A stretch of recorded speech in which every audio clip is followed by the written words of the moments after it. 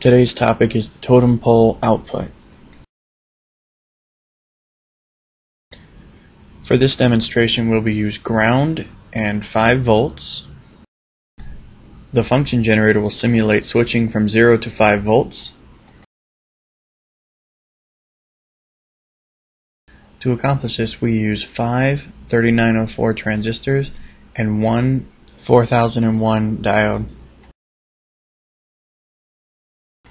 When building this circuit on a breadboard, be sure to line the transistors up correctly. To demonstrate NAND operation, connect one input to the function generator and the other input to 5 volts. Notice that only one of the totem pole transistors is on at any given time.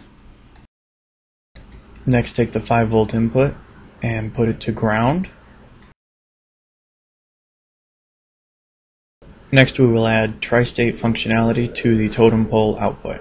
This requires adding one more 4001 diode,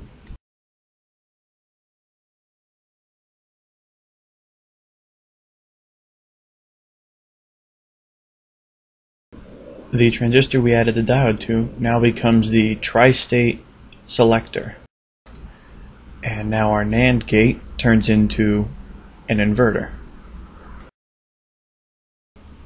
To demonstrate the tri-state, I have added a voltage divider to the output and switched the input with the diode to ground. This concludes the totem pole tutorial.